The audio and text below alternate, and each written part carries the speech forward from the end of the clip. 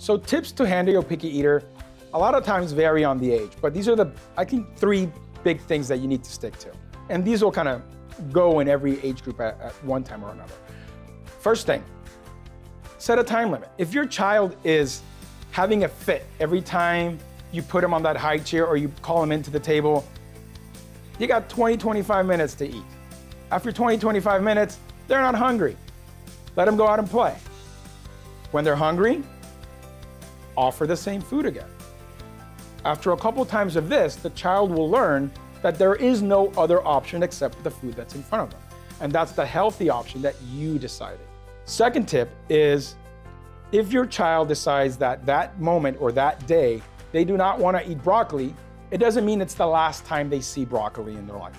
Keep offering it. Their taste buds change just as their height changes. So in a couple of weeks, put it back on their plate.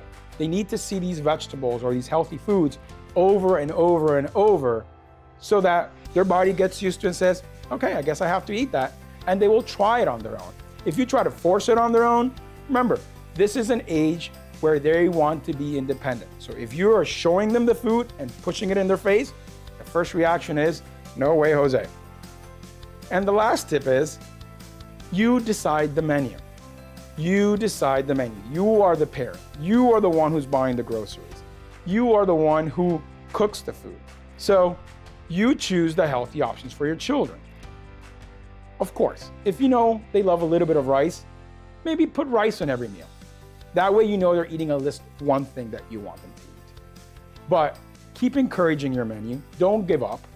And I think with these 3 tips, your picky eater may become a little bit more, maybe a connoisseur of different foods.